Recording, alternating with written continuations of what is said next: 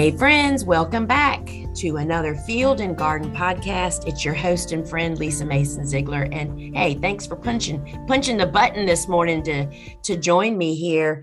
And friends, I'm telling you, you better prepare your hearts because your farming and gardening life is about to change if you listen to this entire podcast, because it changed my life years ago when I made this discovery, and I am just so pleased today to have a friend, a team member, and also I don't want to. Has been a master gardener, master naturalist for a really long time. Rhonda Graves.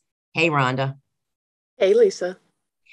So thank you so much for joining me here today to talk about something that is so near and dear to me and you, right? Bugs, insects. For sure. I think that's how we bonded. It's true. It is so really true. So friends, this is going to be a casual conversation of Rhonda and I basically trying to control ourselves to not go deep on every little morsel of this. But I think that Rhonda and I share this fascination of discovering this world of insects and what's going on under our feet and in the shrubs and the trees and the plants. And y'all, once you go here, you're never going to be able to turn back. So either turn us off if you don't want to learn about really how this world works, or, join us and come along. So, Rhonda, tell us, how did you kind of come to have such an appreciation and an interest in insects and bugs? We call them bugs, which is really a general term. That's kind of an affectionate name we have. That's not an official name, right? So tell us your story of how that started for you, kind of. I think just being in the garden and observing things on flowers. And, of course, like most gardeners, I think I was always looking for the pests that are going to, devour my plant to the bottom. But I started to notice that there were a lot of insects out there doing things for us in the garden, and they weren't general. They usually were in the wrong place at the wrong time when someone said something's eating my plant, and quite often they were the good guys there to help out and keep those bad guys under control. So, and I love taking pictures. So I love, and then most of them are done on my phone. So I have mastered the macro on my phone, and I love iNaturalist. So I really geek out over the whole thing, trying to find out what they are, what they do, where they live, what they eat, that kind of thing. So, and isn't that, it's so funny that when you get to know whether it's a person or a pet or an insect family, when you kind of learn about them, it kind of connects you to them, right? And I can remember the shift for me is I witnessed some beneficial insects taking down a caterpillar, and which was a bad, I knew enough to know that caterpillars were like devouring, my plant. And when I kind of just happened upon, I think like probably you did, of this whole world of nature that is made to work together. Think of links in a chain, right? I mean, everybody has a job, and when we break that link, it starts screwing things up. But that world was made perfectly to do that. And I think when I witnessed, I can just remember sitting there and kind of scratching my head like, what the heck just happened? How did that happen? And who are those? And, am I hurting them when I'm, back just very briefly, when I started flower farming 23 years ago, I was a master gardener at that time. So I was very familiar with IPM, integrated pest management, meaning you always start with the least invasive way to handle a problem. And then you kind of climb the ladder and really target insects. And I was giving it the good girl try, I was following all those steps. But as a flower farmer, commercial grower alone, it was exhausting for me to monitor, to figure out, to treat to do all those things. So that's what kind of led me to throw up my hands, right? And just say, all right, y'all, I now understand that there's good bugs and bad bugs, which, by the way, is the title of one of our all-time favorite books by Jessica Walliser. And I'll put all this in the show notes down below. Good Bug, Bad Bug is a really simple, focused book. Don't you think, Rhonda? It's the kind of book people could walk out in their garden and ID something, right? Yeah, it's small. It almost fits in your pocket. And it's got a lot of detail on, yeah, the good guys, the bad guys, and yeah, some of the ones you definitely want to have in your garden. Yeah. And it's like, okay, so this is a bad guy. This is what I loved about it. This is a bad guy, but do you even need to really do anything about it? Right. I mean, so, I kind of stepped back and let nature battle it out, which, I tell that story in Vegetables Love Flowers about how, it's just sometimes when we hit the end of our rope of trying to fix a problem in our garden is when the light comes on.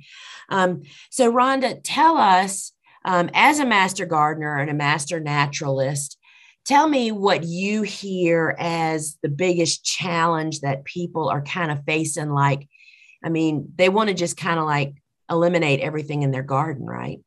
Yeah, I think it's like, yay, get rid of all the insects, all the bugs. Why do we need them?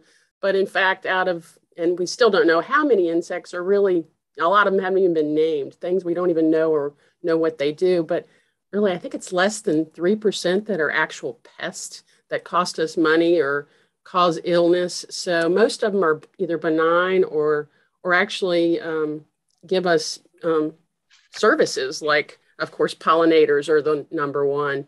When we start thinking about what the pollinators do for us, they give us, what is it, 3 out of 4 bites of everything we eat. I mean, we wouldn't That's have chocolate. amazing. Yeah, we wouldn't have That's, chocolate without pollinators. And then the predators that for pest control. And then there's the decomposers that help devour the poop and the all the dead leaves and all the wood. They break it down so the little guys can, like the bacteria and the fungi, can break it down so it can be taken up by the plant. So without them breaking all that down, and we'd be up to our ears in leaves and poop and dead things. So there are a lot of services, but when we start looking at those things, I mean, think about the monarch. I mean, everybody loves the monarch. Everybody wants to plant for the monarch, and that's great, and for bees. But there's so many other insects out there that need our help. Yeah, isn't so that true? bees. Yeah, That's like most of they're the poster child of yes, that group. exactly. Yeah, like honeybees. When we need honeybees, they do a lot of pollination. They're generalists. They'll go anywhere. They can fly long distances and they'll pollinate anything pretty much. But there are a lot of specialist bees that we don't even know about. There's some that probably have already gone extinct because we didn't know about them because they specialize on 1 or 2 plants maybe, and their habitat has disappeared. So they have disappeared too. Um, and there are predators and parasitoids that specialize on certain things too. So of course there are things like praying mantises that'll eat anything and everything probably, but then there are, say, wasp and flies that parasitize. Yeah, I messed that up. That's take care of things like cucumber beetles. They're flies that will lay their eggs on a cucumber beetle or on a squash bug. I mean, who doesn't want those guys in your garden? So, So many things that you just said just triggered me. So I want to just quickly, let's just kind of let's try to point out some of these great benefits that would help a lot of different people. So you just talked about parasitic wasp. Let's talk about the tomato hornworm, right? That's one, for instance. A lot of people grow tomatoes. right. So tell them what that looks like, how that little process works. It's a little itty bitty wasp. I think it's less than a 1/4 inch, maybe an eighth of an inch long. And it's got a little ovipositor that injects an egg inside the caterpillar. And at that point, that's sad. Um, unless it's hornworm and it's on your tomato or on your peppers or whatever, but it lays an egg in there, and basically and the good part is it injects chemicals in there that pretty much the caterpillar doesn't know anything's going on. It just continues on living, but not really doing much else. And then those larvae inside the caterpillar come out as a cocoon. So when you see those little white things on the outside of your hornworm, you want to just leave them there because the wasp has done its job, and you've got lots of little baby wasps that are getting ready to emerge from those cocoons. And hopefully they'll stick around in your garden and take care of all the other guys, all the other hornworms. Because that's the only one they're going to affect. So. But that's the goal, right? Is to create this environment in your garden where this kind of stuff is happening. So something else you just said reminded me when you were talking about if we didn't have those ground dwellers that kind of process everything that falls to the ground, leaves, all that stuff, just reminded me of a story once years ago when I spoke at a conference. And it was actually a Master Gardener conference at the University of Maryland. And I was talking about how we add, compost to our beds with each crop rotation, and we use less and less with each passing year, right? And afterwards, this little group of people in the back corner of the conference, I could tell they had something brewing back there. And one of them came and said, "Could you step back here, please?" And I thought, oh boy, what did I say wrong or something, And they said, so if we did the math, and if you add that much compost, your bed should be like 4 feet tall by after 20 years, because they were missing the part of what you're talking about. Tell us just about who are those, like ground beetles? Those are the kind of guys that digest and compost our stuff, basically, right? Kind of. Right. Yeah. Think the roly-polies, millipedes, centipedes I think centipedes are predators. Millipedes are decomposers. Your ground beetles, ants. People are like freak out about ants, and it's like they move more soil and more seeds than anything else around. It's true. They aerate the soil. They move all those nutrients from the top to the bottom.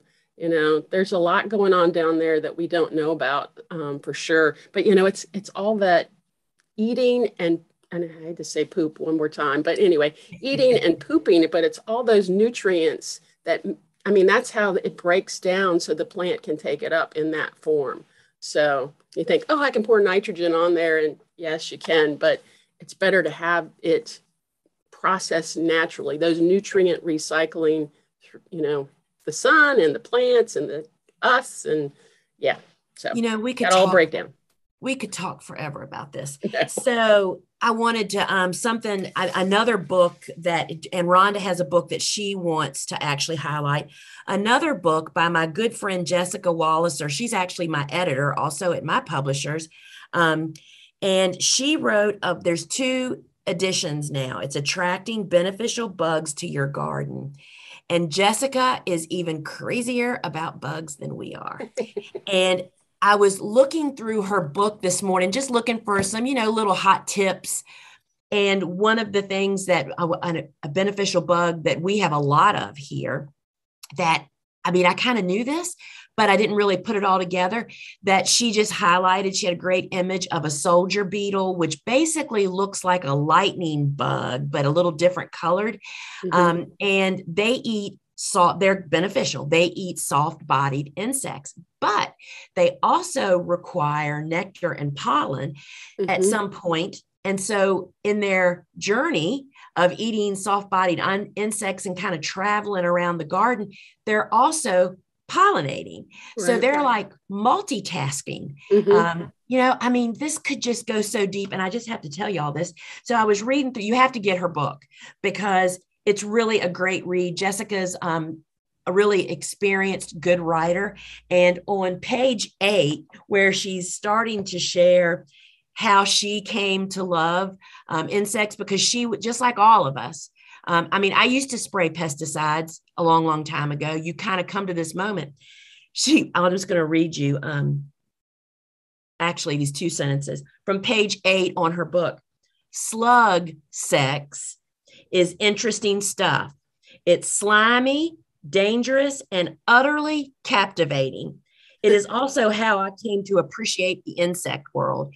So just discovering all the good bugs doesn't mean that the bad bugs don't have a great purpose too. And so Rhonda, that's the book I'm going to highlight is both of Jessica's books, Good Bug, Bad Bug, which every home should have that book that's got a yard.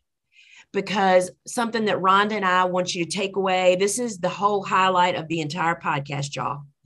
You don't ever squish or kill anything until you know what it is. Right, Rhonda? That is correct. ID first. And we want to say to you right now, as soon as you finish this podcast, we want you to put in a search engine, what does a baby ladybug larva look like?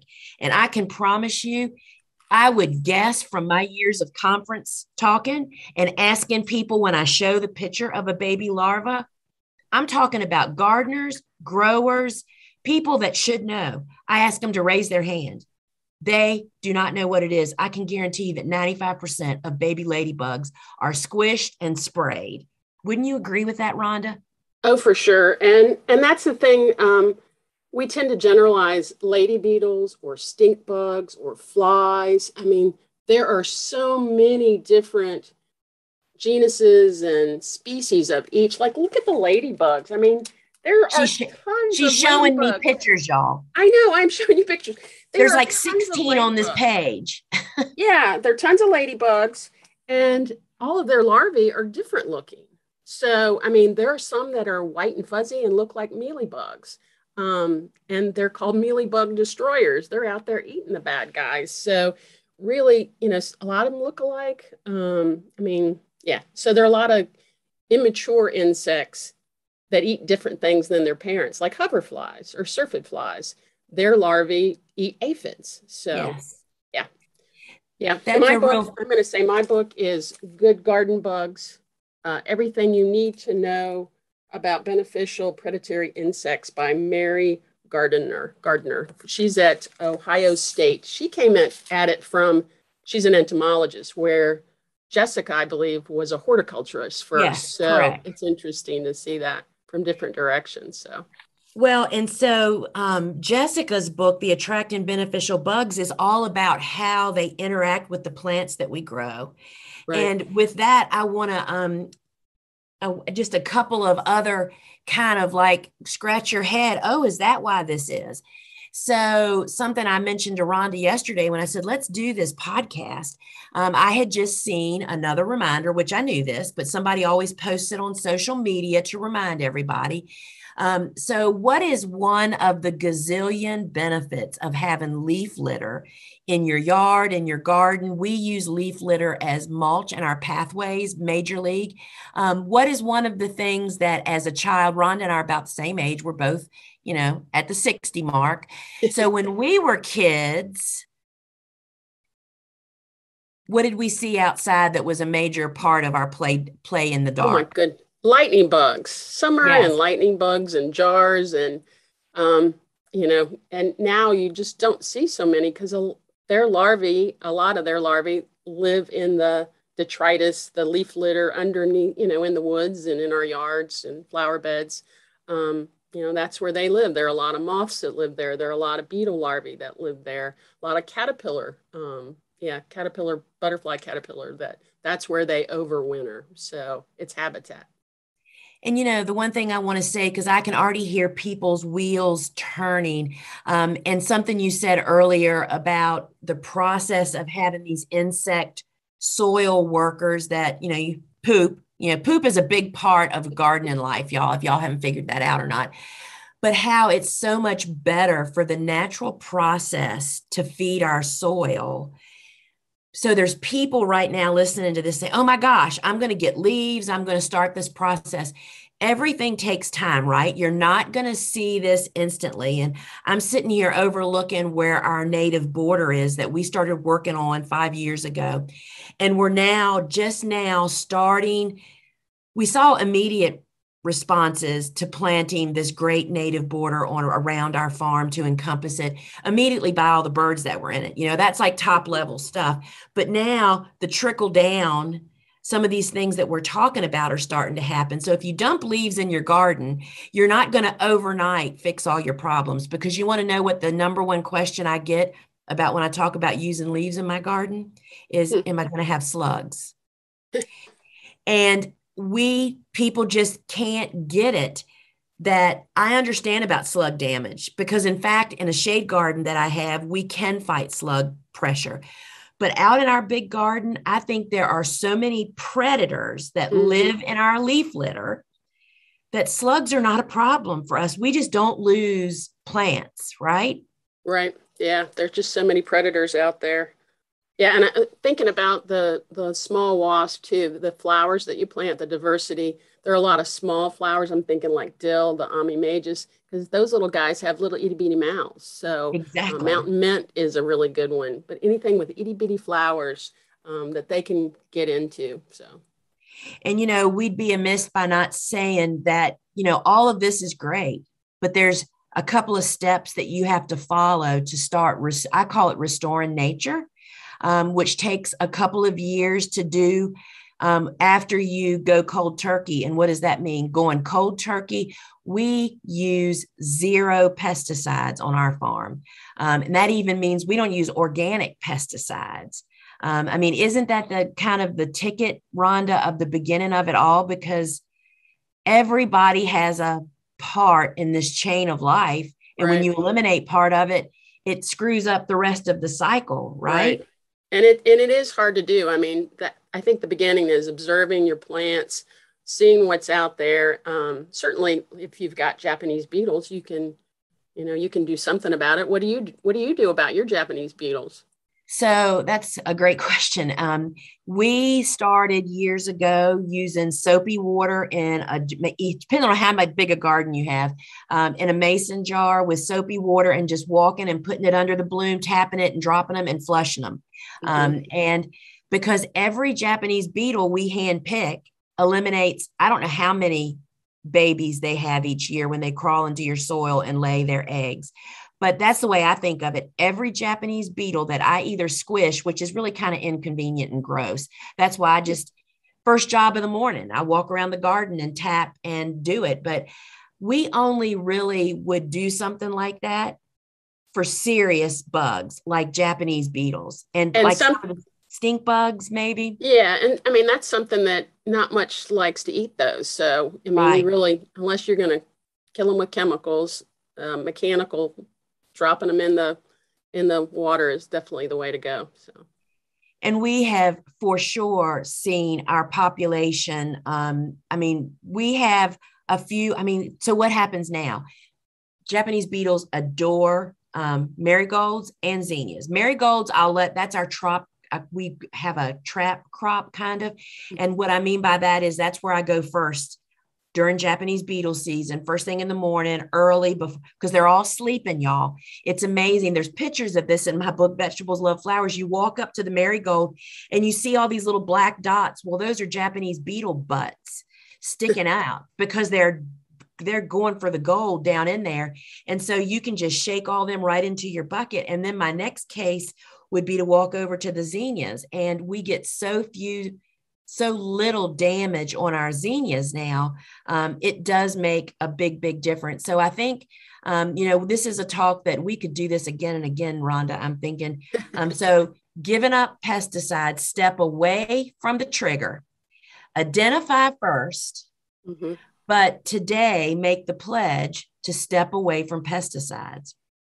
And I will say it again, that less than 3%. And how many insects do you think there are in the world? Oh, goodness. I don't know. Millions, I would think.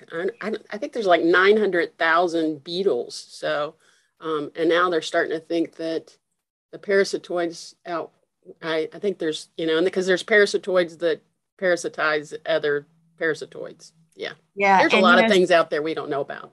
So 3% is a BB in the Astrodome, y'all. So what are the chances that something in your nard needs to be killed? And, when I give the how to garden organically, the big picture, first off, there's just some crops that I don't grow anymore because they're pest magnets. Right. There is far too much other stuff to grow that isn't a pest magnet and in fact attracts the good guys, right?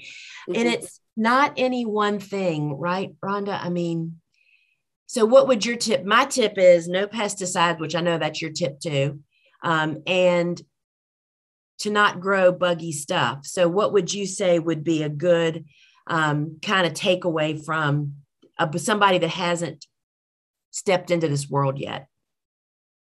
I think observing and I mean turning over leaves and looking to see what's there. Quite often when you see aphids, I mean people freak when they see aphids and they spray them with water and squish them. But if you look in there, sometimes you'll see aphids that are brown and you can tell they're dead because they're mummies. They've been parasitized by those wasps or yeah, that's a wasp. Or there's something else in there like the syrphid fly larvae that's eating them or the ladybug larva that's in there too. So you really have to look and make sure everybody in there is a bad guy if you're thinking about squishing them or just waiting until those good guys do show up. I know it's hard, but that threshold of how much damage are they really doing and can I wait a little bit longer until the good guys come and just, yeah, it's hard. I know, but it's worth it when you see it happening and you see it working.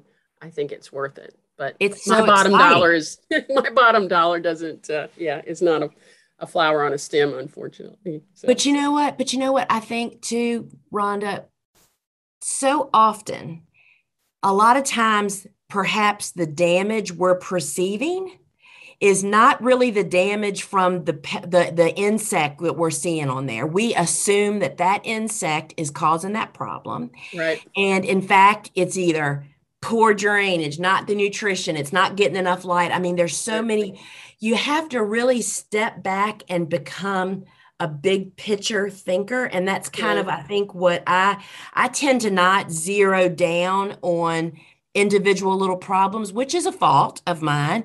But I stand back and it's like looking at the big picture. And we have to mention at this point, of course, Dr. Talamy. His book, Bringing Nature Home, changed the way that I farmed. I guess that's been 10 years ago, maybe. yeah. Y'all, there's just such a world out there that we just don't even know about. And this makes gardening like an adventure, a horror movie, so much different, wonderful stuff. And I want to just tell one more story and then we're going to wrap this up here. Do we have to? So, huh? Do we have to? I know it's so true. We could really just talk and talk and talk. So, one of the beneficial insects that there's three. Let's see, what would my three be? Oh, so my three, when I used to give the talk, just trying to give people a snapshot of how much we don't know. For us here on our farm, three of our most ferocious helpers in the garden are snakes, eek for most people. I don't like snakes either, y'all, but they do an incredible job of rodent control, meaning voles.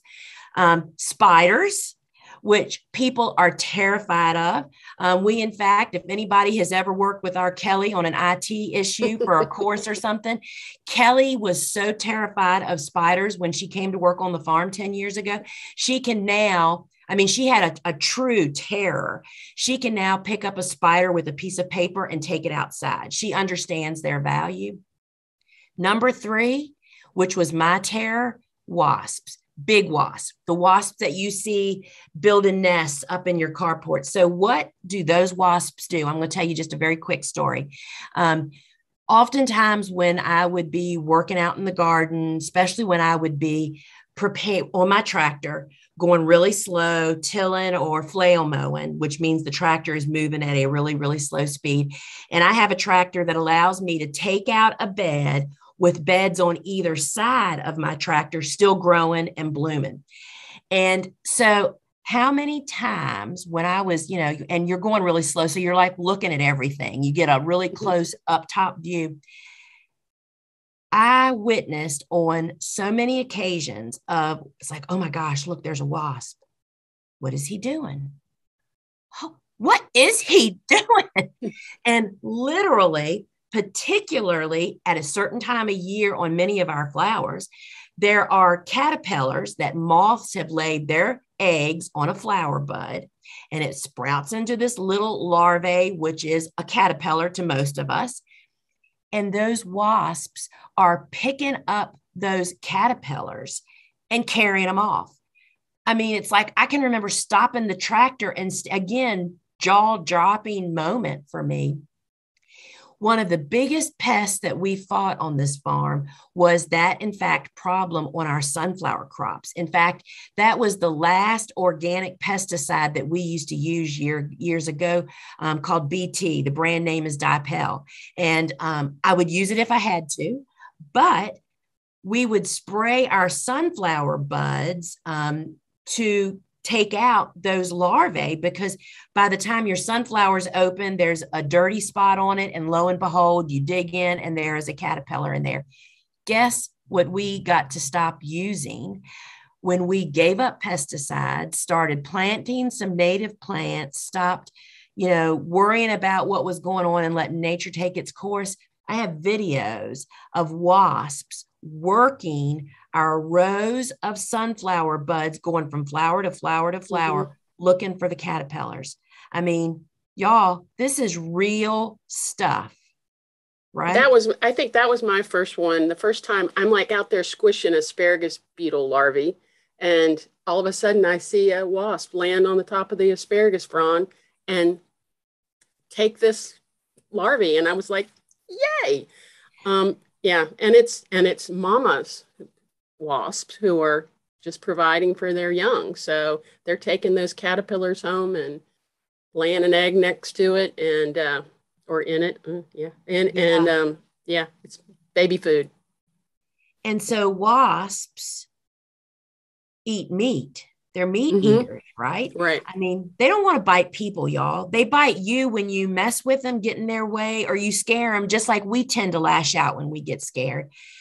Oh my goodness, we could just talk about this forever. So we are going to put the list of books down below that we just find to be really, really helpful in this whole journey. And y'all, I hope that we have sparked a real interest. And we just can't tell you how fun a journey this is. Rhonda, thank you so much. Okay, we'll talk next week. We should. And so Rhonda is our warehouse manager. I didn't even really go into that. The way that Rhonda and I met is that years ago, she told me this morning, it was 2013, we had a Friends of the Farm program, and Rhonda was one of the people that came here they didn't realize it was kind of for an interview, because I knew there'd be a lot of people that wanted to come and help here on the farm. And that's how Rhonda and I's relationship began all those years ago. And she worked here on the farm for a while and was it kind of in and out of our farm and picture, right, for several years. Right. And then when the business just started ramping up a few years ago, I told Suzanne, my sister, I wonder if Rhonda, I mean, she's like the one, I mean, she has the knowledge of gardening and she uses all of our stuff. She soil blocks, you know what I mean? You were the whole package person. Suzanne said she doesn't want a job. And here we are, 2 years, right? We just hit 2 years of you actually being an official part of the team. And we a paid part. A paid part. There you go. That's the word. And so we really appreciate Rhonda and all that she brings. And so, friends, if you are loving this podcast, I'd love for you to share it with your friends, share a review. Let us know if you want to hear more about bugs. I know that I get a lot of questions about bugs, about what we do when there's bugs on our flowers for harvesting. We're flower farmers, right? That's kind of the bottom line around here. But let us know if you want to hear more. And so if you want to learn more about the work that the Gardener's Workshop does, head over to thegardenersworkshop.com, where you'll find our online garden shop, our virtual learning center, all of our online courses where you can start flower-based businesses. If you're a home gardener for seed starting, a little cutting garden, or we'll help you dive into flower farming with our instructors who are just industry leaders, amazing people that have been doing it oftentimes for over a decade, really just sharing you the black and white truth of doing it and being there for you. All right, Rhonda, thank you so very much. Thank you. It's fun. I'll do it anytime. Okay. All right, friends, till we meet again. Ciao.